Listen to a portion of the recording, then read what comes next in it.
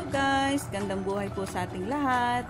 Ngayon po, magluluto tayo ng ginataang hipon with kalabasa. Pero let's po, samahan nyo ko. And guys, don't forget to subscribe na po pala sa channel ko and press the notification button para lagi kayong updated. Thanks!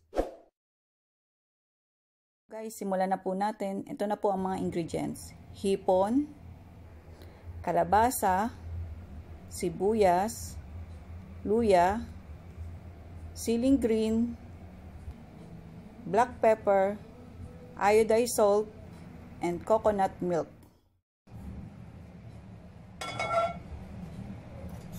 Painitin na po natin ang ating kaserola. Maglagay na po tayo ng mantika. Ang nilagay ko po is olive oil.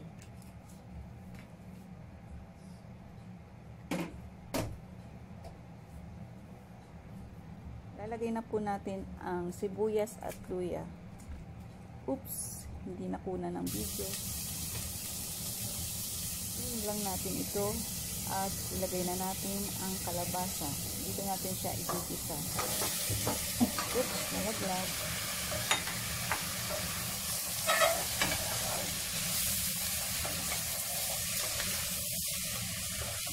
Ilagay lang po natin at hintayin natin itong kumulo.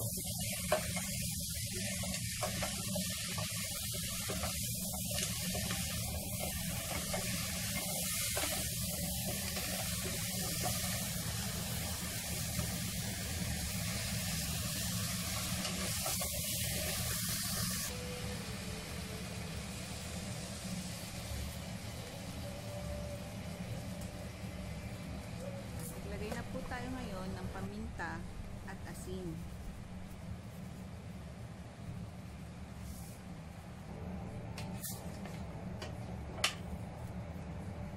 Tapos natin haluin ay takpan natin ito at hintayin kumulo.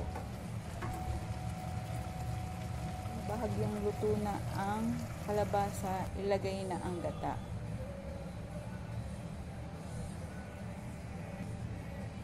Pagkatapos nito, ilagay na ang siling green.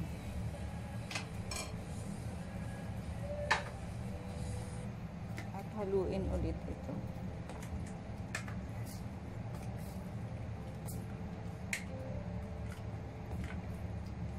Guys, madali lang talaga ang pagluluto nito. Halos sama-sama lang din. Pwede na ulit itong takpan at hintayin kumulo.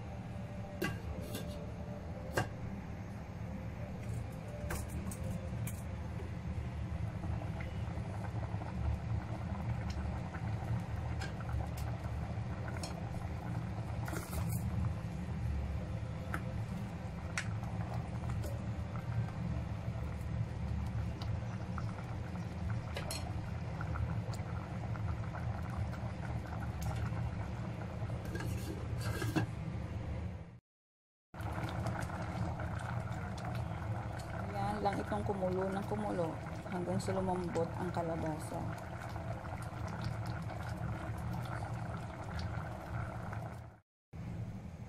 Guys, atin muling i-check kung malambot na ang kalabasa at kung pwede nang ilagay ang hipon.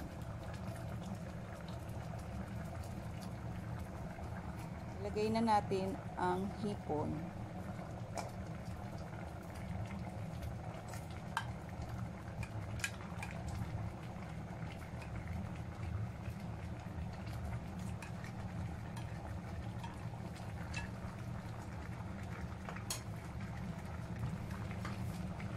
Haluin natin ito nang sa ganon mabalot ng gata ang mga hipon.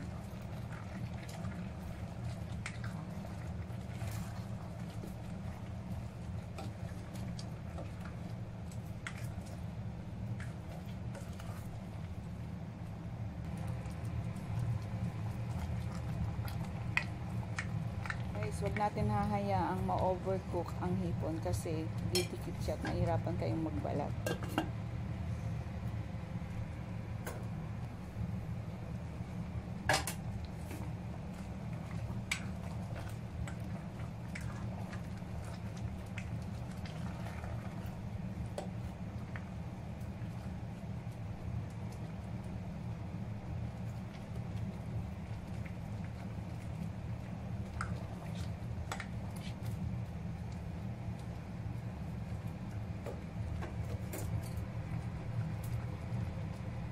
malapot na ang sabaw, ibig sabihin malapit na siyang maluto.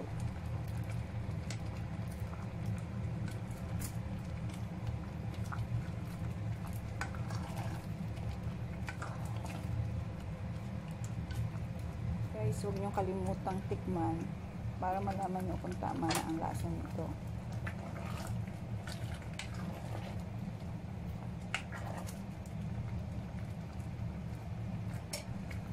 Guys, luto ng ating ginataang hipon with kalabasa.